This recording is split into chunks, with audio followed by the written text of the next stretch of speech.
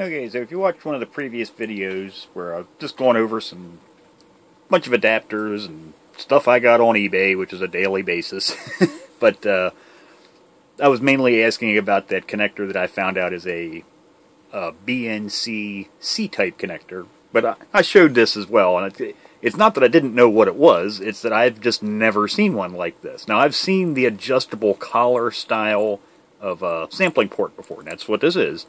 I've just never seen one set up like this. All the ones I've usually seen, it's a T connector, so you'll have an input, an output, and then the sample port is attached to it permanently, and you adjust it for however much output you want out of it. I've just never seen one like this. So, but I've already had a bunch of people ask me questions about sample ports. They don't know anything about them. Now, I have a bunch of them. I have a bunch of those T styles. I just never use them personally. I'll reply to people and tell them I've got them. I don't use them. I use attenuators. And of course, that brings up another conversation. Well, why do you use attenuators and not sampling ports? Well, the big difference, they both achieve the same thing. It allows you to couple something that has high power to something like a spectrum analyzer up there that has a very low level input. Or can only take a very low level of input. Now, that spectrum analyzer can take, I think it's 20 dBm, or minus 20 dB. Yeah. Hell, I gotta get over here and look at it. Yeah, positive 20 dBm. So that can take up to positive 20 dBm at the input. And you definitely do not want to damage the input on a spectrum analyzer, or even an oscilloscope for that matter, or any other piece of test equipment. So you need to somehow lower the level, like in the case of a radio. And this is an old grimy, grungy looking Cobra 138 XLR, works just fine. And I'm going to be using this for the demonstration because I just happen to have it sitting out before it gets put away. But let's say you want to sample the output of this. Now, you can't hook the rate. Now, the spectrum analyzer is 50 ohms. It's terminated in 50 ohms. So, if the input of that spectrum analyzer could handle several watts of power, I could connect a coax cable directly from the radio to the spectrum analyzer. It would then become the dummy load. But it doesn't have that high of an input. It can't handle that large of an input. So we need to lower that down. Now, I use attenuators. Now, the reason I use attenuators instead of sample ports is because I want to be able to take quantitative measurements. And the reason I want to be able to do that is I actually want to be able to do just that, take a measurement. I can't take a meaningful measurement using something that's not calibrated. So, now here's just a small one. Now, when I'm doing radios and amplifiers, I have 500 and 1,000 watt attenuators. They're basically just like this. They're just really big. If you've ever seen the big dummy loads, they look just like that. The only difference is they have a coax connector on the front and another one on the back. So a dummy load is just that. It's a load. It has an input, goes into a 50 ohm, or a big stack of 50 ohm, or a bunch of resistors inside that equal 50 ohms, and it burns off all your RF energy as heat. An attenuator, on the other hand, allows the signal to pass through, but it burns up some of that energy inside. There are resistors in here, but they're not the dummy load. They're just in there to basically bleed off some of that signal. So these are the same thing. They have, and you can get them in different styles with, UHF style connectors. Most of the ones I'm using are either going to be, usually they're all N-type. But I have them in SMA connectors, UHF connectors, so you can get them in, like here I have this set up, an adapter, so I can switch it over to BNC. But the thing is, I know how much attenuation this applies, 10 dB. So whatever comes in here is going to be exactly 10 dB less at the output. So then on my spectrum analyzer up here, when I turn that on, I can set what's called the reference offset. And when I set so if I was using this attenuator right here at 10 dB, I'd set my reference offset level at 10 dB. So it basically calculates that everything, all the measurements I take with that spectrum analyzer are then the actual output power of the radio.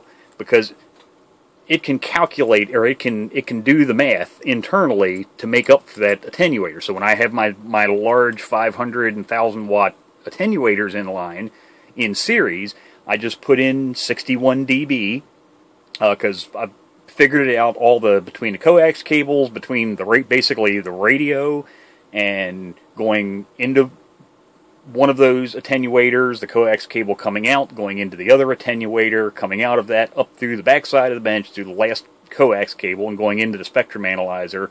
It's actually 61.1 dBm. So when I turn that on, I just hit reference offset 61 dBm. And then when I key a microphone on a radio, it'll give me the actual power that the radio is putting out, because it's making up for that. But the radio is actually terminated then in the spectrum analyzer. Now, for a lot of people, you don't need to take quantitative measurements. You basically want a monitor. So you want to monitor, let's say, your modulation, on your transmissions. You don't really need to take accurate measurements. You just want to see if you're distorted or not. So you're basically, maybe you're using an oscilloscope. You just need to sample that, or even with a spectrum analyzer is perfectly fine. You won't be taking accurate measurements for amplitude, but you want to see harmonic energy, all that kind of stuff. These are perfectly fine for that. And as I covered in that one, what these do is it's a little sliding collar. So you have a contact pin right here. So this hooks up to your antenna, or into a T connector, and then the power comes up. Let me screw this back together. And then this outer ring is attached to the center contact here. But everything's isolated. You see there's no metal in the middle. That's Teflon. And then down inside, it's not attached to the outside either. There's a Teflon sleeve on the inside that runs through there. So the center contact's completely isolated. It only makes contact here and nowhere else. So it's just whatever energy is being radiated off of that metal in there into the coax cable you hook up to a piece of test equipment.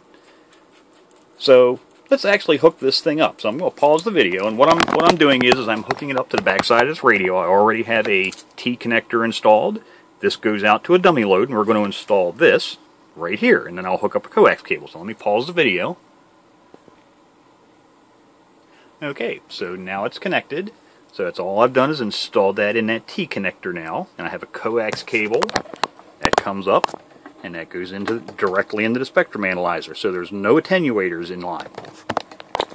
Now, if you watch, now with this little sliding, what I call a slide, it's not sliding, it's rotating, but like I say, it's independent. So this coax cable is not actually connected down here.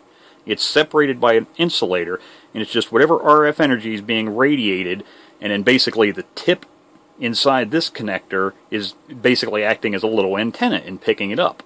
But that's your sample. So if you watch as I rotate this collar, I'll key the microphone. So if I've got it the whole way in, and I actually set that to watts, I'm going to have to pan up just a little bit more. You can see, let's see here. So that's 1.07 milliwatts. Or get the dBm, 0.25 dBm. Now, like I say, the problem is that's not what's actually coming out of this radio. So that's where I say you don't know exactly what the attenuation is on this thing, so you can't take any accurate measurements as far as amplitude. But as I rotate this, you'll see, camera's come down a little bit. Back up some. There you go. So you'll see as I rotate this, and you'll see this part's coming out farther and farther. If you watch the amplitude there, it's going to start dropping and dropping and dropping. Because basically our little, like I say, the tip inside of this connector on the end here is basically acting as an antenna, and what's happening is as it comes out farther, it's getting farther and farther away from the source down here, so it's picking up less and less and less, and the signal just keeps going down, down, down.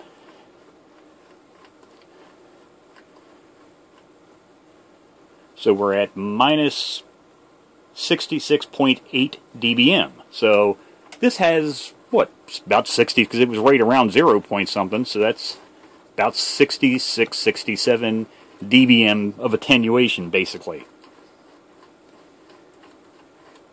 Just spun the whole way the other direction.